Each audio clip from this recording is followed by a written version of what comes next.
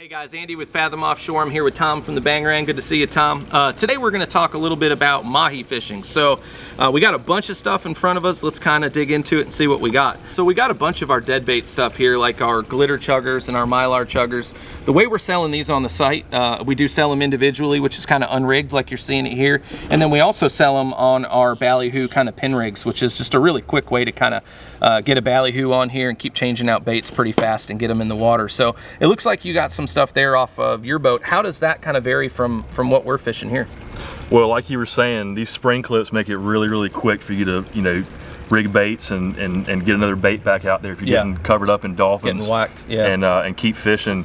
Something on the Bangarang we do is, you know, we just use a piece of copper wire to attach our ballyhoos. But also, one of the benefits is we have the ability to change out our chin leads.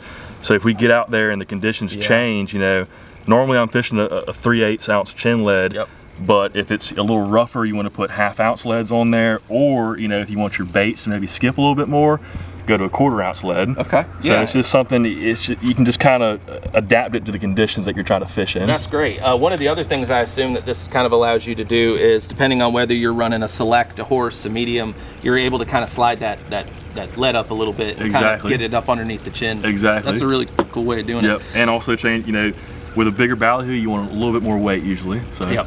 But still, ultimately, coming back to the method to be able to kind of get these chuggers in front of them to add some color, add some pop, and that's a really great way of doing it. For sure. We also do, you know, some of these birds here. I assume that you can either run these in chains, you can kind of, you know, rig them individually, but these are kind of another way to kind of add some splash and color to your spread. Absolutely, yeah. If the bite's kind of slow, you know, and you need to change it up a little bit, you know, throw one of these out there and add a little bit more, you know, splash and commotion out there to your spread, and it might change things around for you. That's right. Well, let's maybe talk kind of lures a little bit. So some of the stuff that I've got in front of me here, if you're not rigging ballyhoo, or you know, ballyhoo are hard to get, or you just haven't had time slick that day, you call your boss, call in sick. You ran out of ballyhoo. You ran out of ballyhoo, so many fish, you're ready to roll.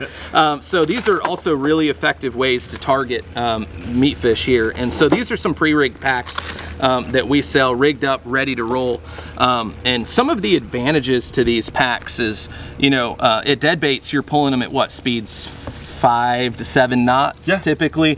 The nice thing about the trolling lures is you can kind of pull these guys at your 7 to 9 knots. So that's right. You know, if you're some ground. if you're pulling a full day at 5 knots or a full day at 9, you're almost getting in twice the ground coverage in the same amount of fishing. So that's another option, an advantage to fishing artificials, as well as you know, sometimes with dead bait, it's just, man, it's nature of the beast. You're going to get short strikes, and you're going to bring kind of that hook and that lead back to the boat, and half your ballyhoo's going to be gone. That's right. And some of the reason for that is mahi tend to be suction feeders. So when they come up, a lot of the time they're inhaling, just like a big blue marlin would. They're going to inhale that bait, and a lot of the time they bring that hook or the back of that ballyhoo tail right into their mouth. They bite down, which is kind of where, when you're dead bait fishing, you dump the spool, pitch it back to them, and allow that fish to kind of come back and hit it. Whereas the lures, you're not going to have that. If that fish is coming in eating the tail or inhaling that, they're getting a lot of hook in their mouth, which is good. And so you're not having to drop this back. You're going to, you know, you get a misbite on a lure, you're taking it away from them, right?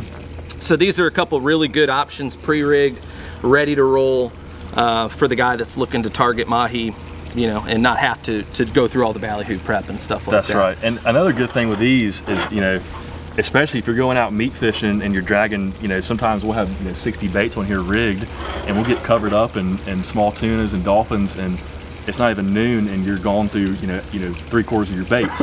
So this is like an insurance policy. You know, you can throw one of these out there and start cleaning baits and still be fishing. 100%. You're not catching fish if you don't have anything in the water. Exactly. So a really good option, and like I said, you can speed it up to find the fish a little bit easier, and then switch out the tactics to whatever they're doing. Another option, or advantage rather, to these kind of pre-rigged packs is if you're in a lot of grass, which we know when you're targeting mahi, grass, and it's from a guy that's running a big boat like that and has a big cockpit to kind of get from one end to the other. The nice thing about lures is you can shag that grass a little bit easier. You know, you get grassed up on a ballyhoo, it's coming back to the boat. That's and right. so nice thing about these guys, go ahead and give them a heavy crank, pop that grass. As long as that lure looks like it's running true, chugging the right way, you can kind of keep it back out there. So we do have lots of really good options for targeting mahi specifically. These packs are a super good way to kind of get started on that. The 4-packs are really good for boats that don't have outriggers, that are just running 4 rods. And we get a lot of questions all the time on, well, how many rods should I run? And it's only as many rods as you can handle. So if you're kind of getting into it, you know, keep it simple, and as you kind of get more advanced, minimize tangles and catch fish. Yep. So talking about a couple other things that we use to target mahi are these chains here. So this is our Bubble Trouble. We sell it unrigged. We sell it rigged, which is on an 8-foot leader, and then we also sell it in these chain forms.